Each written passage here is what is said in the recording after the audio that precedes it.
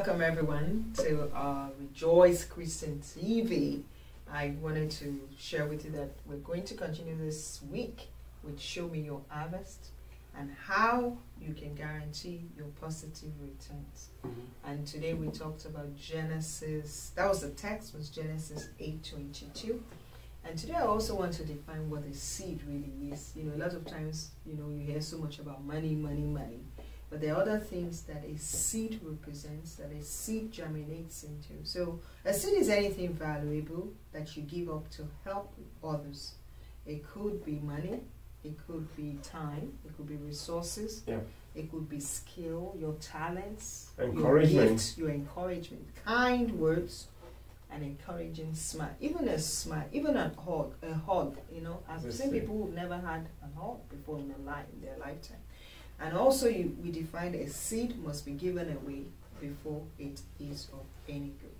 And today you talked about 4 parts of what this seed could do. You said, sow your life as a seed, sow with a view of righteousness, and also plant positive seeds and plant quality seeds. And today, what would you like to share with the audience that would be out of all this 4? I've given you the 4. So what would be your piggyback to as to all the 4 points you shared with us today? Well, they're all very valuable. Is there a particular one you want to Well, we could talk about plant positive seeds. Okay.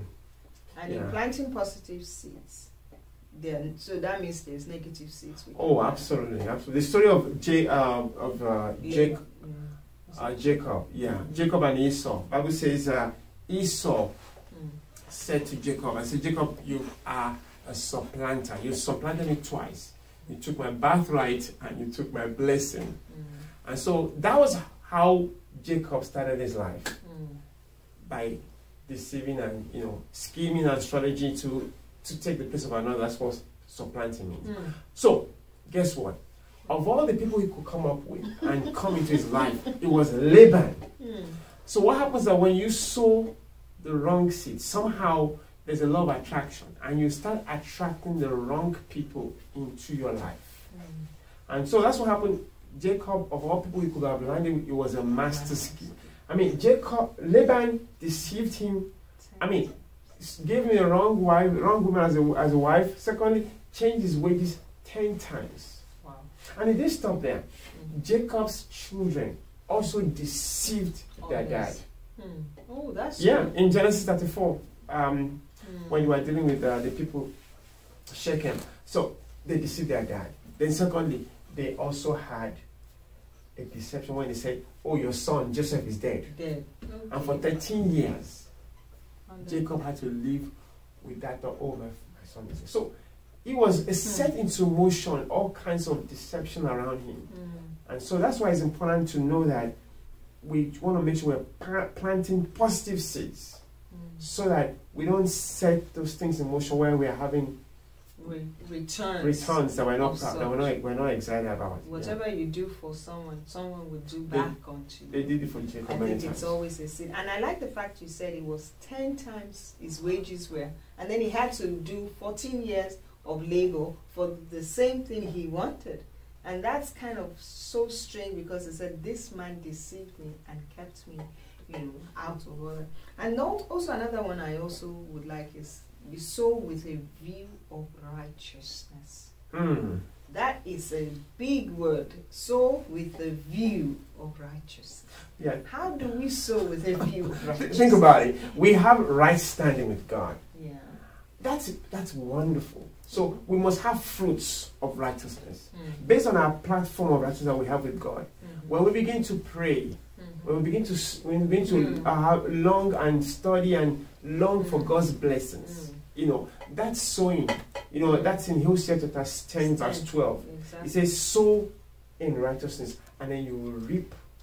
And then you talk about harvest, you're going to reap. You're going to reap mercy. You're going to reap God's loving kindness in your life. So that's why when you see mothers praying for their children, it's because they are sowing in righteousness. The child might be wayward, but you got a praying mother, praying and praying. So don't stop praying. Oh! Keep praying. And then next thing you see, the son or daughter turns around and it begins to serve God.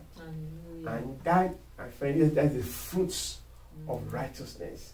That the mother can say, oh, thank God, I've sown on the seed. I'm enjoying the fruits of righteousness. So most of our sowing should be thinking about the future.